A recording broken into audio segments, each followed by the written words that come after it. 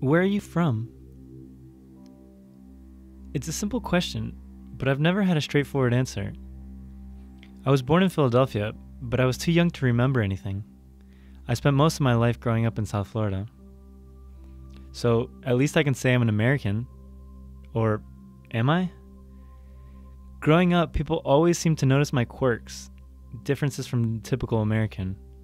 To fit in, I tried to eliminate them. I'd ask my parents, why do I have to eat sopa de quinoa or repingachos? Why couldn't I just have chicken fingers like my friends did? I'm the son of immigrants. Society frequently points that out. I'm Ecuadorian.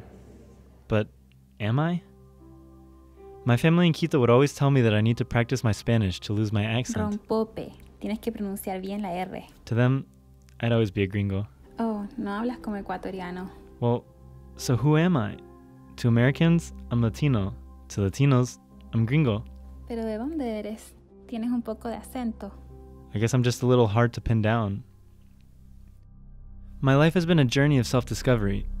My interests are varied. They had to be. I loved learning more, experiencing more, in the hope of finally finding my place. I speak 3 languages now, and I'm always trying new ones out. I travel the world to experience new cultures. I become a tourist in my city and a local abroad. But I can't escape this desire to blend in wherever I go, to find something in common with everyone.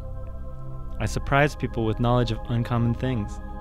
I bounce around between places and interests, almost as if switching masks.